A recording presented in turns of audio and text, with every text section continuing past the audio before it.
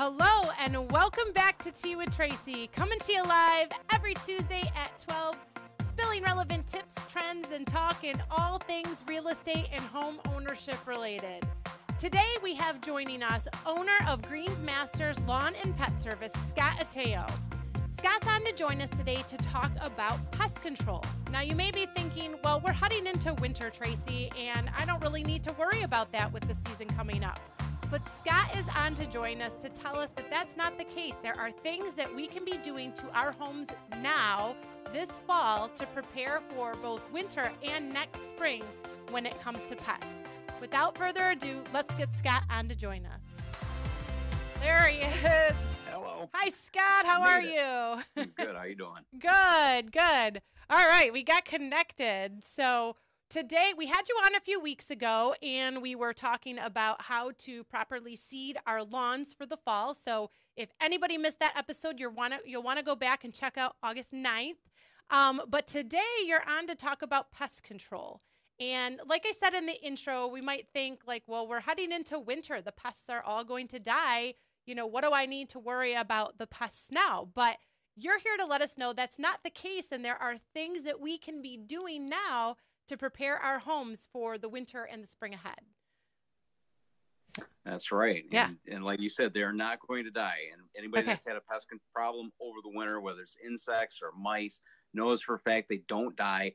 They just move someplace warmer, and that's always going to be your house, your garage, anywhere where they can get in that's sheltered from the winter. Okay. That includes all types of insects and all types of small rodents too. Okay, so winter just means they're going to come closer instead right. of just being out on our patio or around our house. They're going to be looking for ways in. So what type of, now when you say pests, like what are you referring to?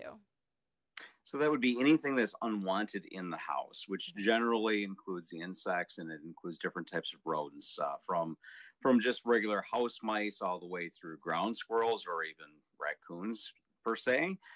If you have an opening big enough for one of those to get in, you have a big problem there.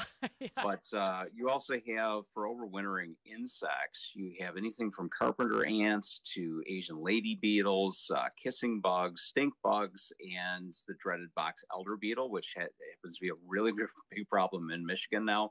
They're constantly hatching behind the siding joints and inside brick areas that have a little bit of mortar damage, and they go for the warmest area, and they end up inside the house, and sometimes it can be everywhere. Oh. They're a real nuisance. They don't cause any harm other than just being a real nuisance when you're sitting around trying to watch TV at night, right. and landing on it. It's not fun. Yeah, you don't want them in your house. So if you don't want any unwanted house guests this winter, then what are some of the things that we should be doing right now? Well, first, you need to identify any areas that are weak where insects or small rodents can get in. So in the case of insects, you're looking for areas where caulk is breaking down around windows or doorways. You're also looking for unpainted wood that needs to be repainted, because any that allows decay in, which will allow carpenter ants to get a foothold, or carpenter bees, one of the two. Which means that they can end up in the house over the winter too, because it's still warm. Those hives will be active as long as it's warm. Okay. You're also looking for small holes for rodents. A mouse can get in size of less than a dime for a small mouse. Wow. Really, really tiny areas they can get in. For bigger stuff, you're looking in garages are often, especially detached garages. I have one. It's from the 1950s. So yes, there's some openings and some gaps in areas where there shouldn't be. Right. Filling those gaps is really key to keeping pests out for the most part. Okay. But for people that have done all this and they cannot identify any other areas where they're getting in that case, insecticides or rodenticides are needed. Okay, so the first line is, if you haven't done it yet, first go and check your home and your garage and look for some of those areas and take care of them before the weather really starts to turn. That's right. So, and then if not, then the next line of defense would probably be to contact a professional such as yourself for some additional help. Yeah. Absolutely. Prevention really is key to insects, retarding insect damage and insect invasion, as well as rodents getting in the house. You just prevent them on the outside. If you're having trouble with that, there are different methods. Some companies want to come inside the house if you have a current infestation. Sometimes that requires a professional to come inside the house if you're not willing to do the work yourself. And by the way, it is pretty easy for most insects. Good thorough cleaning for a couple of weeks straight will get rid of most insects, including mites and smaller crawling insects like that. But if you're having flying things in the house, that means they're actually inside the walls. Oh.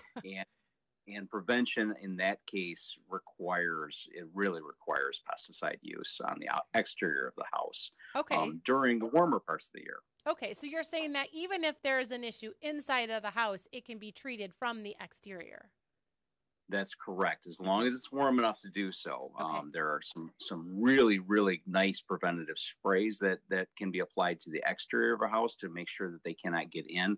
Or if in the case of carpenter ants, even if you do have a nest on the inside, as long as it's been identified as having a nest inside the house, carpenter ants are predators, which means that they need a lot of insects to feed the hive. You should not have that many insects in the house. They need to evacuate the house, come outside, cross through chemicals, come back to the nest. And for the proper chemicals to be used, you can usually get rid of a nest, even if it's on the inside, from the outside without ever having to go inside within 6 to 8 weeks. And then from there, you also need a professional to identify, well, what's going on? Where is the nest? Why is it here? Which is usually leaky pipes. It's almost always in doorways, window. So with all of that, you want to identify what they're nesting in and try to fix those areas. And that will usually prevent most insects, just fixing the area that they're actually getting in. Okay. So as with the case with most things in life in general, it's finding the root cause and resolving that. And then you can always treat the issue or the result that came from that original problem. But you still want to make sure you're getting down to the root cause and taking care of that issue. Yeah, absolutely. And my whole goal with pest control really is just that. It's either prevention or, in the case of something like carpenter ants, fixing the problem so that you don't need me anymore. I would really rather not spray very specialized chemicals on the outside or even on the inside of a house if I don't have to. Right. If there's already an existing problem, we need to take care of it. Once that problem is taken care of and the root cause is taken care of, you don't need me anymore. And that's actually my goal. Okay. All right. Fantastic. So if you have a problem, you definitely want to contact a professional such as Scott to get help. But there are steps, as he mentioned, that you can take prior to. If you haven't had any issues, then, maybe make that trip around your house and take a look for if there's peeling paint on the window frames or caulk missing or, just seeing where you might have some exposures or entry to your home. So what else, Scott? Is there anything else that we should be doing or looking out for this fall? Well, you want to make sure that you don't have a chipmunk problem right now. If you've had a chipmunk problem throughout the year, they are definitely going to be looking for a way in if you have not been able to get rid of them. And this goes with prevention. Like, I love chipmunks; they're cute, but they're extraordinarily Alvin, Simon, and Theodore. Yeah. Yep. They're great little creatures. Unfortunately, they're very, very playful and very, very destructive when they play. So, if you've got a massive chipmunk problem outside your house, you probably should be doing something about that right now. And this falls under prevention. You want to make sure that the rodents that are outside stay outside. Bait boxes work really well. A professional bait box is locked and secured so the poison can't exit, at least not without the rodent carrying it out. And most bait boxes have security measures to even keep the rodent from carrying out any of the poison. And really good poisons are actually, once they're digested, they cannot be passed on to another consumer. So if you've got the house cat is not going to eat the mouse and then die because the mouse ate the poison. That's not how it works. For the proper chemicals, there are chemicals out there, unfortunately, that are not good, but a good pest provider will put down the right stuff for you. Proper. Okay. Now this may seem like a silly question, but would somebody know if they had a chipmunk problem?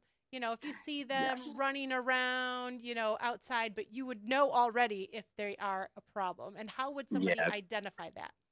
If you've been paying attention, if you've been outside in your flower bed, you will see the holes probably everywhere, and they probably ate a few of the flowers. They're right now they're very, very active storing nuts, trying to get everything done for the winter. They don't hibernate, but they do sleep a lot more, and they do need things to eat during the winter. So they're running around right now.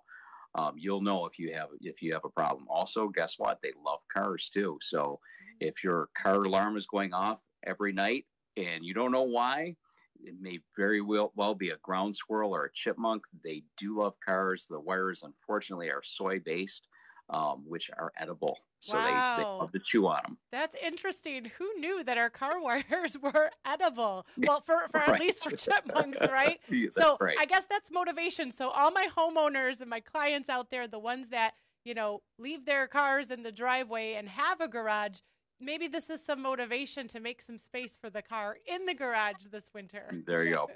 Yep, absolutely. Yeah. Oh, anything else, Scott, that we should know? I mean, these are some great tips, and I know I probably could do a little walk around my house and have a few areas to take care of. So. Oh yeah, absolutely. So the last thing with pest control, which we didn't touch on yet, is actually mosquitoes. And believe it or not, they are still active this time. You're not as active. However, the mosquitoes that we have right now do not die. They overwinter. They're going to hide under the leaves as they fall. They're going to hide behind bark. They're going to hide inside trees. Anywhere where they can hide successfully from the winter, they will hibernate. It's just like sticking a fly in a freezer. When they defrost, they come back out. Really? I did not know that. I'm learning so many new things today. Also, the mosquitoes that are crossing over with birds right now, migratory birds are one of the biggest depositors of mosquitoes. Okay. So the ones that aren't already here, they're coming in from migratory birds. As they drop off, birds happen to be one of the biggest disease-carrying vectors. So as those mosquitoes feed on the birds, if that bird is diseased with anything, that mosquito carries a lot of different diseases. As they overwinter, they pop back up in spring. Guess what? Their larvae is also affected. Mm-hmm. So that's why we get bad years of different diseases. If we have a lot of migratory birds that have been infected, we also have bad years the next year of diseases here in Michigan. So that can be anything from equine encephalitis to West Nile virus, or just other little stuff that happens to be mosquito related. So, yeah. See, and here we tend to think that winter comes and it kind of kills everything off, and we get to start fresh in spring, but that's not the case. Nope, absolutely not. No, it's not. So right now my company will be doing one last mosquito control here in the next 2 to 4 weeks. We always make sure to do one in October, sometimes very beginning of November if it's still really warm out. But that is not meant necessarily because you're getting 8 at that time, because you shouldn't be, especially if you have a mosquito program provider. But we want to make sure to greatly decrease the population going into next spring. Okay. And so a question, if somebody has not been doing any type of pest control or mosquito control treatments all, throughout the season, will doing this last treatment, will that help for the spring if somebody is concerned? Yes, it will. Yes, it will. It will very, very greatly cut down on spring mosquitoes. It'll cut the population in half for probably a couple of weeks in spring until somebody can get out there when it's warm enough and start a proper program. So you just want to lessen that, and you also want to lessen the chance of disease vectors spreading. Okay. All right. Well, fantastic. Thank you so much once again for all of the knowledge and information. I've learned a lot of things today regarding pests that I did not know, and our cars.